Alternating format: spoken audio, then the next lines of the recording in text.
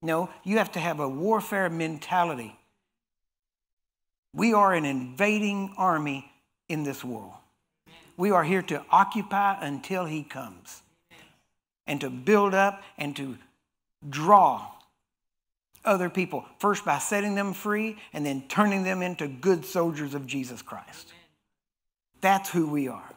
And in the middle of all that, more peace comes. I can't tell you how much peace there is in knowing that no sickness or disease can stand before me all the days of my life because I have God with me.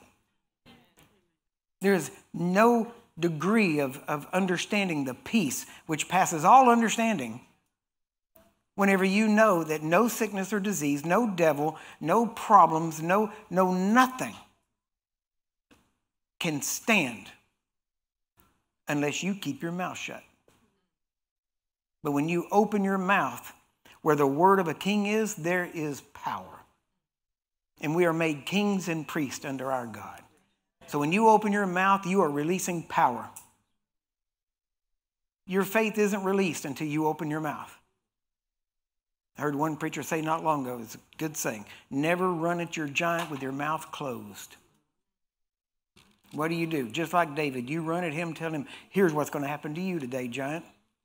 Here's what's going to happen to you, giant cancer. Here's what's going to happen to you, giant migraines. Here's what's going to happen to you, whatever the giant is.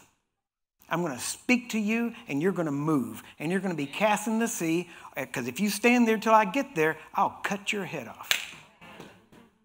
And then you move on through. But to do that, you've got to have the fear of the Lord and hate evil, and you have to hate sickness and disease. You have to hate all the works of the devil. You can't just be a good little middle-of-the-road Christian. Middle-of-the-road Christians get hit by traffic going both ways.